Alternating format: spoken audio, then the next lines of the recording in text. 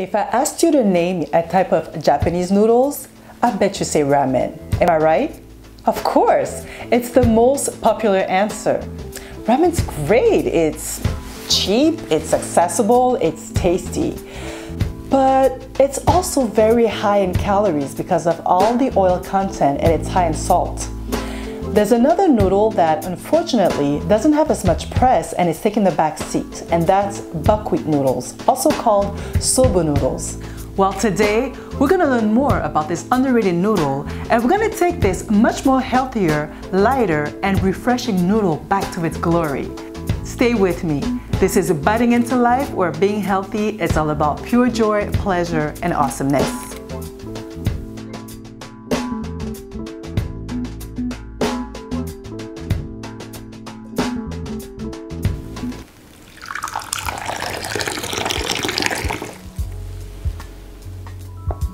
Soba noodles are a year-round comfort food, but before I start getting into the yumminess of soba noodles, let me hit you with some health benefits.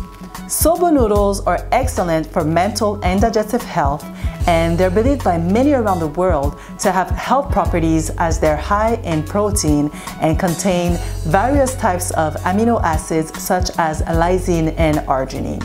Okay, what's that? Well, what you need to know is that these are essential building blocks for child development, growth, and stamina. Stamina, this is it. If you're looking for energy, forget about traditional pasta. I mean, traditional pasta will give you some energy, but they lack the key nutrients because they're heavily refined. So choose buckwheat noodles as a better alternative.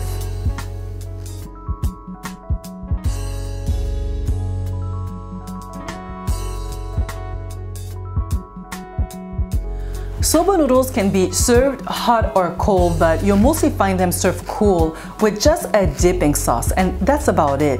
Soba doesn't hide under a blanket of tomato sauce because when they're prepared freshly and properly, naked soba noodles will put the subtle, nutty flavors on display.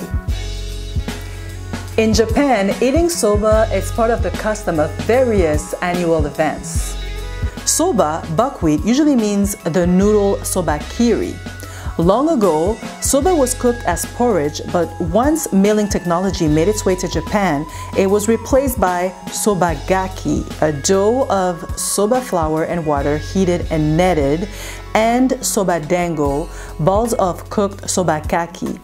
Sobakiri, which is soba flour kneaded with flour, rolled out and cut into noodles, appeared sometime in the mid-Edo period, around 1603 to 1867.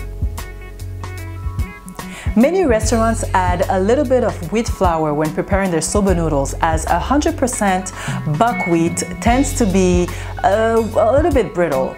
If you're gluten sensitive, you might find that the 80% buckwheat flour to the 20% wheat flour ratio to be surprisingly tolerable.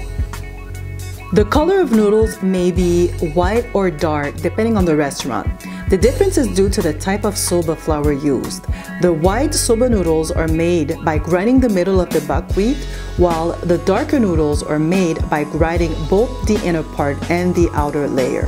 White soba noodles are characterized by their sweet flavor. The whitest flour is made by grinding just the middle of the soba seeds. The dark flour, made by grinding the entire seed, is characterized by a strong aroma. Soba noodles made with the dark flour are called inaka soba. Aroma is very important when preparing soba noodles, and to have a good aroma, the buckwheat flour needs to be very fresh. So we're gonna make homemade fresh noodles. We're gonna roll and create cohesive fresh noodles by hand. Psych! Rolling by hand is an art form that takes years and years of practice. We're not gonna do that.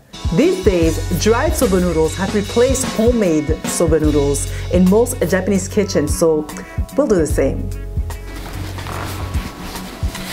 Now, I want to give some oomph to my buckwheat noodles, And so I'm gonna be stir frying some vegetables and pouring them over my buckwheat noodles. Now, the buckwheat noodles will have to be cooked floating in ample boiling water so that its stickiness doesn't become a problem if they're improperly cooked. So for this, I'm gonna need a wok and plenty of water and a pasta pot, which I don't have, so let's go to the store.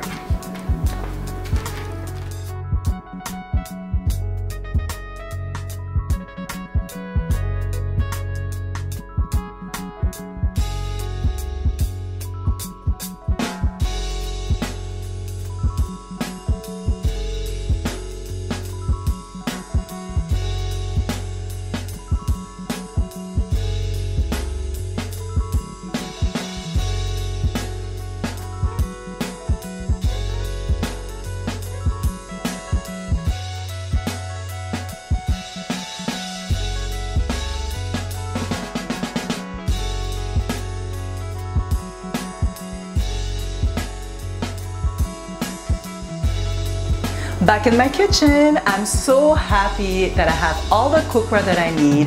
I have my wok, I have my pasta pot, I have all this equipment that I'm just gonna add on top of all the other stuff that I already own. But anyway, they're really good quality and I'm really happy I got them.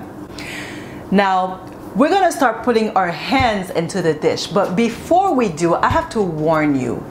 In order to make this dish a success, it's gonna need your complete and undivided attention. What I mean by this is no multitasking. If you read the package of buckwheat noodles, you may read that it takes around 5 minutes to cook, and we're gonna stick around the 4 to 5 minutes just to make sure that it's perfectly al dente, because if it's not, then you're gonna end up with a mushy mess, which you don't want. So we're gonna stay into the kitchen. You can be like doo-doo-doo, I don't know, like you can be on your phone or whatever, but make sure that you keep your eyes on the noodles, okay?